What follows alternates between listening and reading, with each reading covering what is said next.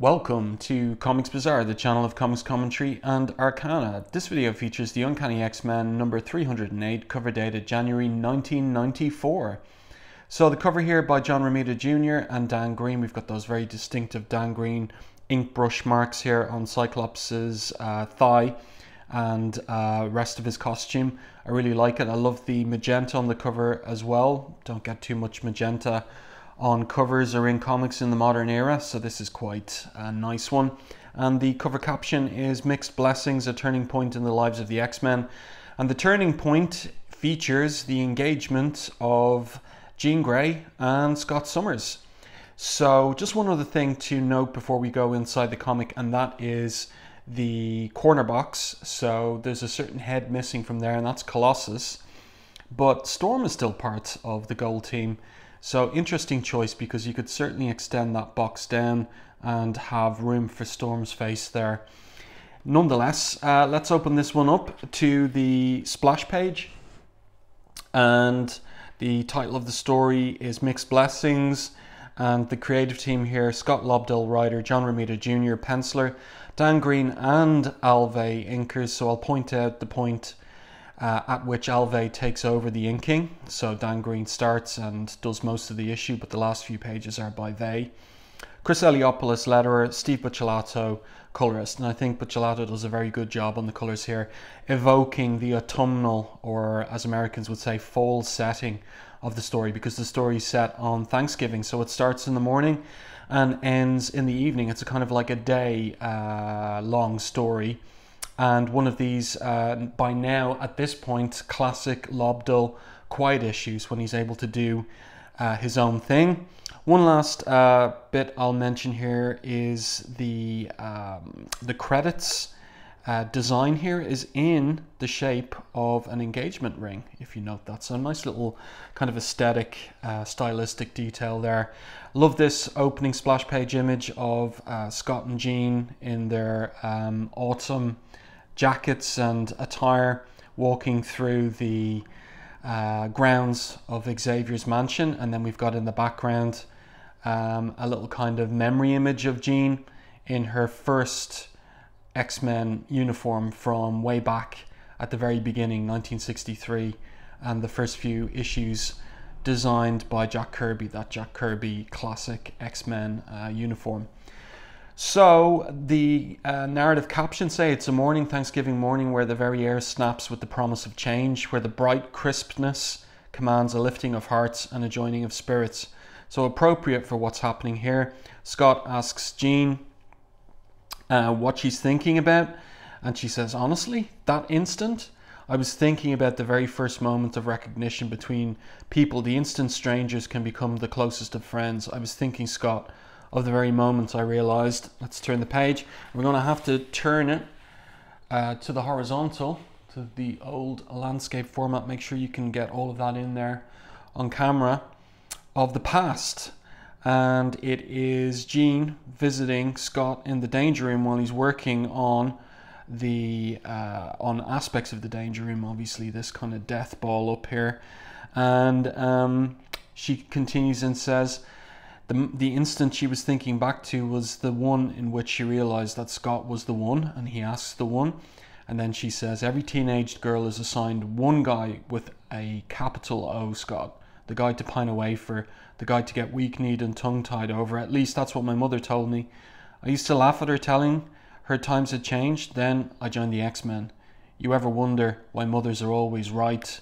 So then we get into their dialogue there, where she's saying to him, I mean, this room is, and he says, off limits, Jean. The professor calls it the danger room, a training center designed to, and then she quotes, obviously from the prospectus or manual, help students here at Xavier School for gifted youngsters develop their individual mutant powers within a closely monitored environment. I know, Slim. I read the survival guide I was issued during orientation. So he says, sure, okay, I guess you're in here. If you're in here, maybe you can hand me a wrench or something. Let's pull this up, get all of this on camera. And she says, Slim, can I ask you a personal question? What is your real name? So then this is the moment he says, my real name is Scott Summers. Scott it is then. That's a great image here of young Jean really kind of expressing her, her, what shall I say, her crush on Scott in that moment. Just great body language, great facial expressions by John Romita Jr., really nicely done. And then the adult pairs, they think back and reminisce about it all. And he remembers falling off the ladder, not too embarrassing. And you weren't embarrassing, she says to him. And let's get this the right way up. You were cute, she says, as she grabs him with her telekinetic power and lifts him off the ground and the wrench too. And he says of the whole business, remembering back, what a smoothie I was back then, and subtle too. Are you sure you're not embellishing these memories? I really shouted, get clear. Really, really, she says. And then they're interrupted in their reminiscences about the early days of the X-Men and their first meetings by the arrival of Beast and Jubilee. And they're stomping around the fallen leaves on the grounds, but they're actually, after having caused a problem here for Aurora, Sean and Forge, who have been cleaning up all morning. She says here in frustration, I love the body language here as well. Sean, Forge and I have spent the last 3 hours raking these leaves by hand because they insisted it would be, how do they put it, therapeutic. In less than 3 seconds, you've totally undermined our efforts. So the Beast here, 1,000 pardons, almighty Lee Dress, 1,000,000 pardons, a Google pardons. It does not matter, she says. Okay, infinity pardons, but that's as far as it goes. A man has got to have a little dignity as he's lying there covered in the leaves. And he just keeps throwing them up in the air. And Scott and Jean have a good laugh at it, Scott in particular. And then he picks up this football from beneath the leaves. And he says, who has time to play games when there's an entire world out there that needs saving? And she says, actually, that's what I wanted to talk to you. That's why I wanted to talk to you, to ask about our own little corner of. And then they're interrupted by conversation here between Gambit, Rogue, Iceman, and Bishop. And I have to ask a question. What is Gambit wearing here? This is obviously the height of fashion back in 1993-94, but wow, does it look it looks ridiculous from the vantage point of 2023. Let me know what you think about this in the comments. Did you ever wear anything like this back in the day? And so they're building a scarecrow here, Dr. Doom covered in leaves. And they're having a little bit of fun at Bishop's expense because he really doesn't get like the traditions of the 20th century. But he explains here, I spent my childhood in constant flight from the M plates for fear they'd suck the marrow from the bones of my sister and me. And Bobby responds, oh yeah, well, you have to admit making faux dooms is a lot funner. So here we have them getting the idea for a game of football. Scott throws the football to Iceman, and Iceman says, look, this is a football. And Bishop says, I see neither a foot nor a ball. Don't let the details bog you down, says Iceman. And then Jean compliments Scott, on the fact that he doesn't even realize he's doing it. Being here for all of us, finding the right words. There have been times you've been here for me and you hadn't even known it. And then we get this interesting flashback again to the very beginning of Jean's time in the school, when she's getting these migraines, 1,000 thoughts are pounding in her head, all trying to burst out of her brain. And we get an explanation here of how Professor X set up some sonic safeguards in her mind after the traumatic event of Jean being in her best friend Annie's mind while she died in her arms after being run over by a car. She talks about how her mother and father eventually brought her here to Professor X's school, and you spent months caring for me, drawing me back into the real world. And that's when he set up those sonic safeguards. But his suspicions are now that her love for and interest in Scott is bringing down those sonic barriers. Apparently your attraction to Scott, your crush on him, if you will, is so strong, you're mentally reaching out to him, circumventing this fail-safes I put in place. Instinctively you're trying to connect, to share with another person, as is quite natural for a young woman your age. And she asks him, okay, well, what if he doesn't love me back? It's called a risk, child, he says. And so he bids her goodnight. There's going to have some training in the morning. And then she says here, I must have sat there for almost half an hour. Again, this is a great facial expression on young Jean's face, here and here, capturing her love-struck emotions. And she says, I must have sat there for almost half an hour, that Lopi grin plastered to my face, waiting to make sure the coast was clear. Then I reached out with every happy thought I could and pulled the side print out of thin air. It was the first time I'd ever really used my sonic power. And he says, you never told me that? Psychic rapport notwithstanding, there are a lot of things I never told you, Mr. Summers, she says, here in the present. That's a great shot of her standing in the present as well. Tremendous art by John Romita Jr. in this issue. He's really gotten into his groove with his return to the X-Men by this point, and the previous issue as well. He's really settled down with the art, with the characters, the storytelling. I just wish he wouldn't do those landscape page layouts. There's another couple of those in this issue. And then we're back to the X-Men out on the domain, the lawn. They're getting ready to play their game of football while Jean and Scott continue reminiscing. And they reminisce about the time they were fighting for their very survival up against the Shi'ar Imperial Guard on the moon, and how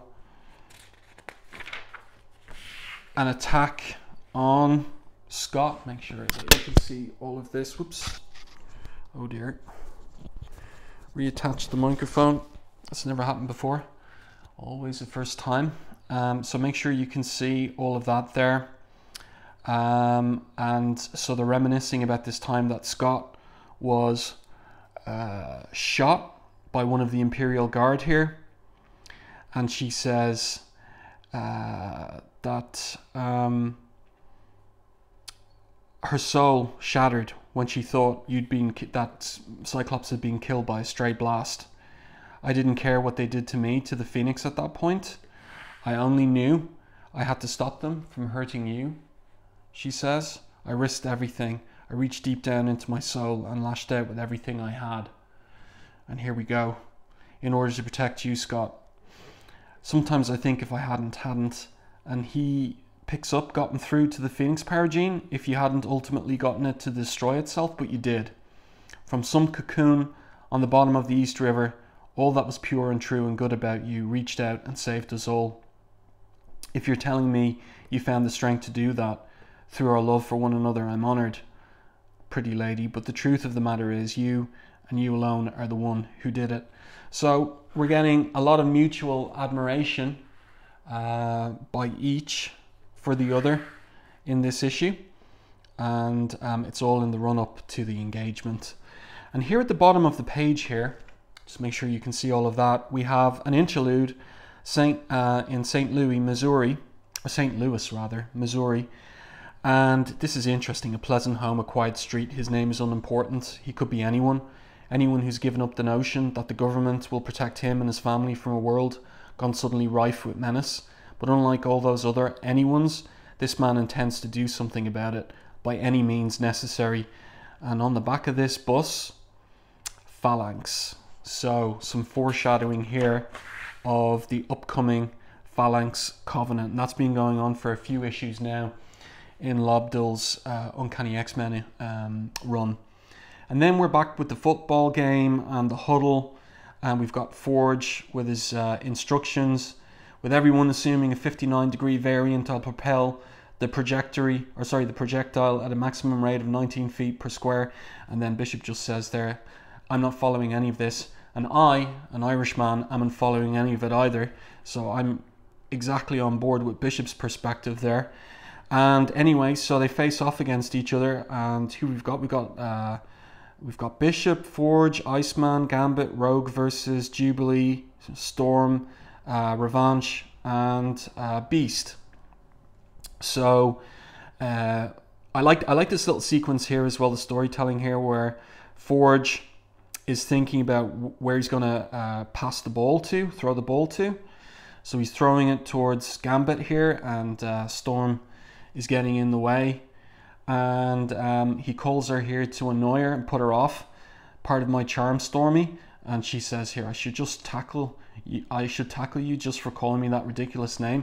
And that's a really nice callback to their time in New Orleans and issues 266, 67 of Uncanny X-Men, when that was the way that Gambit used to call her, and it annoyed her then, and it still annoys her now.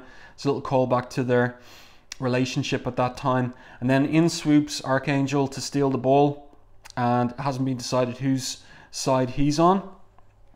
And then we've got Scott and Jean watching from a little hilltop here the game, and Scott says, from a distance they almost sound like a family. Of course, the X-Men are found family for these outsiders from normal society, but Scott is a little bit pensive there, almost, he says. And Jean asks him, Scott, do you ever wonder what it would be like, well, to have a family, to start a family of our own? And Scott makes the points, of course, we already have a family of our own, Jean, sort of. Jean says, I'm not talking about Rachel, here's Rachel, a daughter from the future. I'm talking about you and me taking responsibility for our lives today, in the here and now, and not getting bogged down in the end result of a timeline that may or may not come to pass. Granted, no one was angrier than I was when I first met her. It was as though the universe had already plotted out the rest of my life, and all I had left to do was to go through the motions. And that's interesting because Claremont really dealt with that. Exactly what Jean is talking about there in Uncanny X-Men Annual number 14. There's a video on it on the channel, the Days of Future Present, the Ahab series of annuals. But in Annual 14 of Uncanny X-Men, he deals with all of this. And she says, and he asks her, and what's changed that, Jean? Everything, everyone, from Peter leaving to Logan's injuries to the professors opening the doors to Sabretooth. Now, this is something that could do with a footnote here. It happened in X-Men Unlimited number 3. And she continues, there are no constants in this life, Scott. No master plan, no lifetime warranty. Let's make sure you can see this. What about the son I did have with, and he kind of hesitates and stumbles there, with Madeline? What about Nathan, Jean? It's not as if anyone's ever going to confuse me with Father of the Year, eh? And she says to him, look, she was there.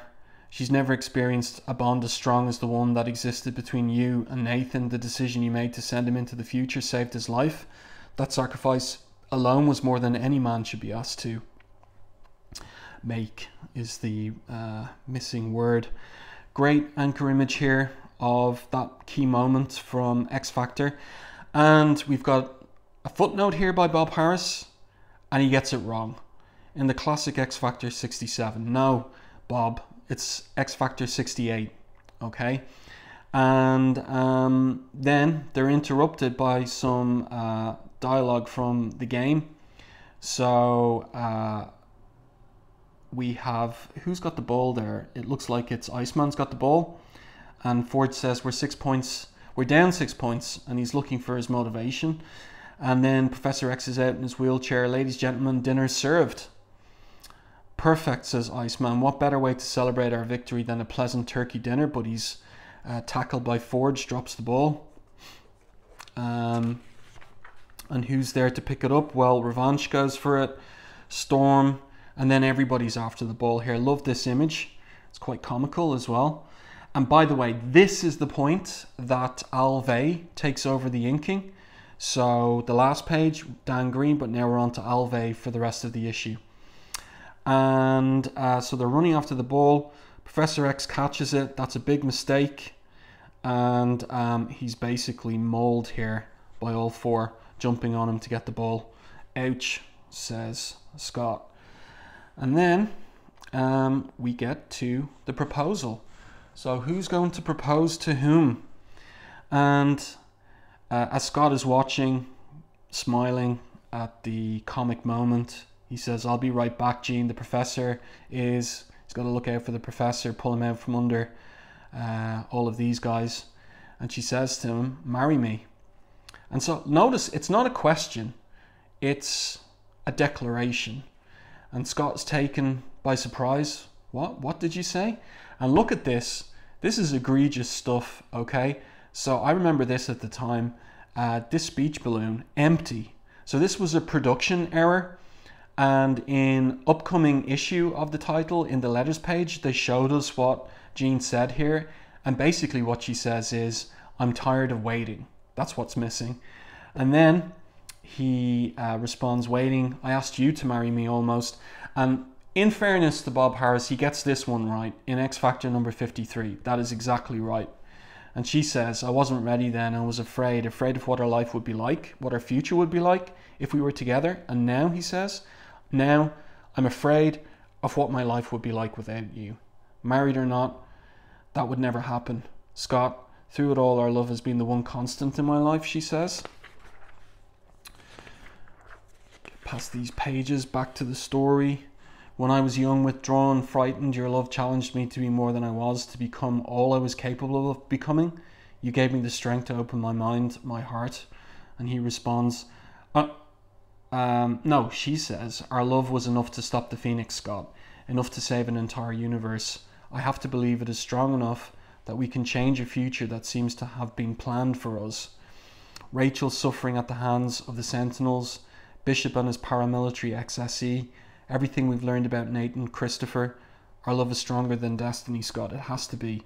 What about the X-Men? This is our home, Scott. We belong here," she says.